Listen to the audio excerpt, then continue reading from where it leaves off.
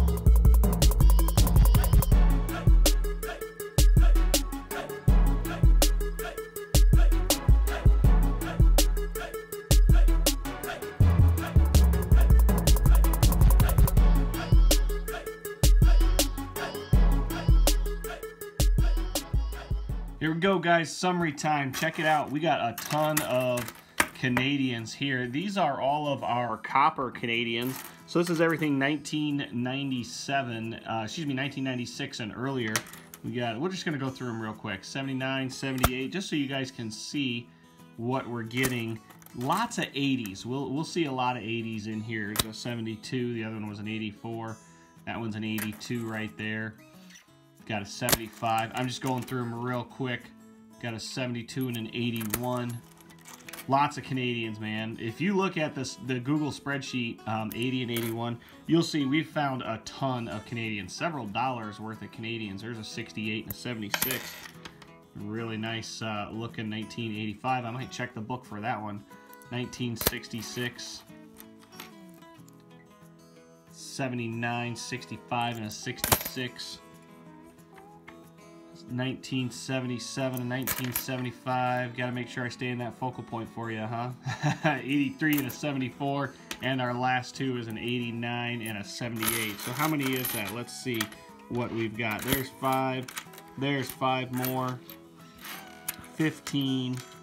23. So that's about what our average is. I'd have to check the Google spreadsheet to see what the average is. Here's our zinc and steel ones. And they're all zinc this time. We have not yet found any steel Canadians. 98, a pair of them right there. Look at the difference in that. Both 1998s. What a difference. Another 98, a 2000. And look at this one. It's a 98. Super corroded, but that's all right. We did get one young head. 1954. Very cool to find that young head. Young heads are anything 1964 and older until you get to the King Georges. I honestly don't know what year the King Georges started. 2009s. Here's our 2009s. Let's sort them out and see what we got. Early years.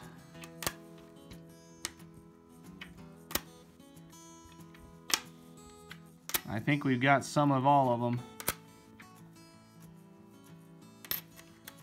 Presidential. Yep. Sorry, that was professional life. Looks like we got a nice stack of all of them. 3 of the early years. 4, 3 presidential, or excuse me, professional life, and 2 of the presidential. The presidential, I think, are the ones that have the lowest mintage. So really, really cool. But check this out, guys. Wheat pennies. Look at this. Bam. You see that? Yeah. You know what it is. We're going to save it for last, even though you know what it is. We got 6 of them. One of these is a 1937. I happen to see it. I don't know which one. Maybe it's this one right here. No, 1951 Denver. Oh, we got 7. Here's another one right here. I missed it. 1958 Denver. Yeah, total of 7 wheat pennies today. 1952 Denver. Oh my goodness, I yawned. 1956 Denver. Holy 50s. There it is, 1937. I saw that one obverse up. And a 1946 Denver. Check it out, guys. A 1943 steel cent. This is the very first steel cent that I have ever found in rolls. I've seen them in the rejected coins. I've gotten them from the coin store. But this is the very first 1943 that I have gotten coin roll hunting. So that is really, really cool. Really cool to find. We're going to put that in our bag of wheat pennies. Actually, all of them are going to eventually go in our bag of wheat pennies as giveaways on our live stream. Live streams are coming back, guys. We worked out some Streamlabs, did some testing of some Streamlabs last week, and we are going to refine those and get back to our live streams really soon. So very, very cool. I think that's a thumbnail right there. I think it's 2 thumbnails. Guys, what can I say about that? I mean, really, how about that good feeling? A steel cent, that huge pile of Canadians. Man, it was an awesome, awesome box. Don't forget to check out the Google Doc that I've shared down in the video description. I've put in a tiny URL, no more of those big long URLs. It's a tiny URL.